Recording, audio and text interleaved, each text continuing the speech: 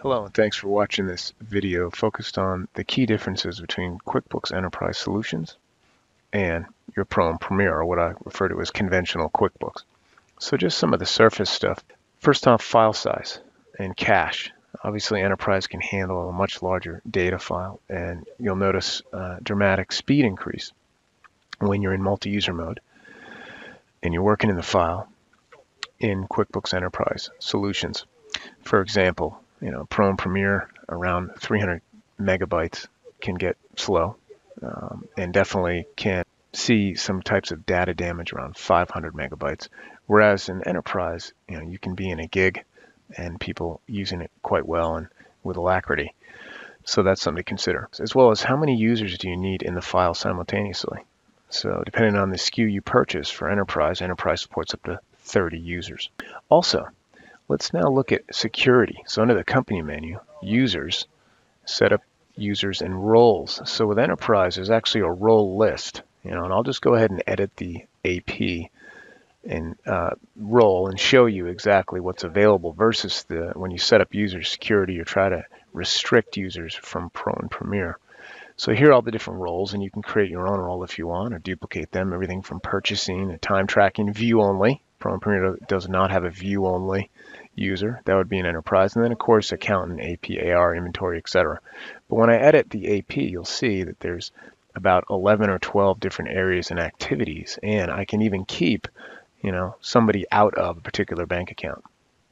As well, the activity access level is more sophisticated than Pro or Premier. You can do view, yet not create, not modify, delete. There's some better examples of that. So accounting, centers, let's just look at customers and receivables. For example, credit memos. So they could view them and create them, but not modify and delete, right? Or print.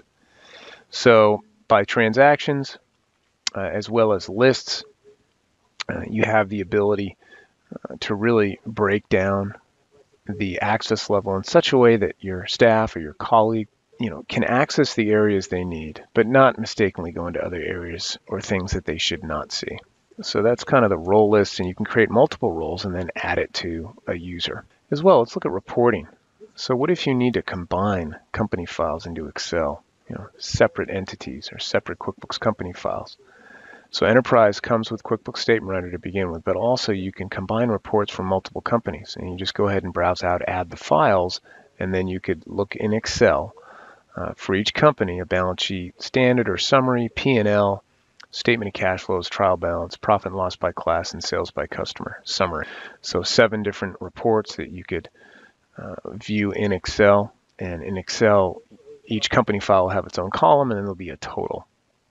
Also, regarding reporting, Enterprise has the ability to do, to integrate with Open Database connectivity, and it has a free ODBC readable driver.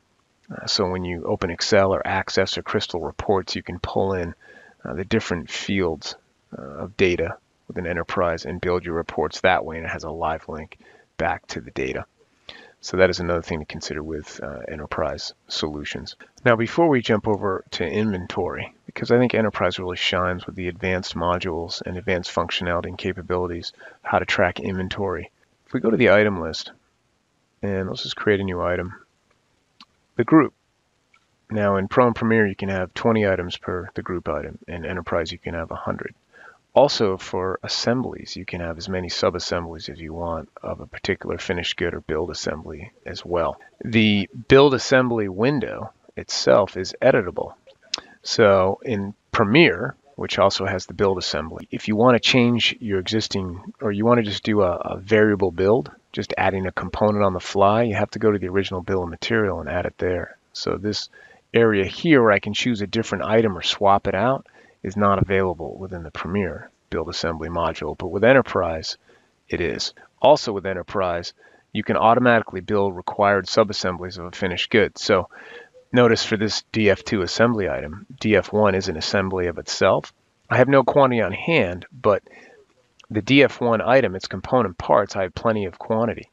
So if I were to uncheck this and even put, say, 1 and tab off, it's going to say, hey, you got to make it pending. Then in the olden times, you have to, before Enterprise 14, I should say, and if you're using Premiere, you actually have to go and build DF1 in order to build DF2.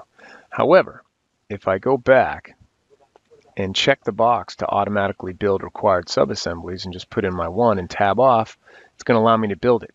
Because when I build DF2, the name of this particular assembly item, it's going to build all the subassemblies that roll up to this finished good. Now, another key difference, and again, this has to do with tracking inventory and particularly purchasing. If I go to reports and I go to inventory, and then let's look at the stock status by item report. Pretty important, and Premiere has it as well. But at the enterprise level, I can actually create purchase orders in an automatic way based on the maximum and the minimum that I have set for the item. And I can also use available quantity to reorder. This process will take into effect items that are already on purchase orders or they're on sales orders but have not yet actually been invoiced. Still show in inventory, right? Because I haven't invoiced them, but this report will take into account that I might have items on other sales orders. So you can really track in a great way using enterprise solutions what you have available to promise your customers.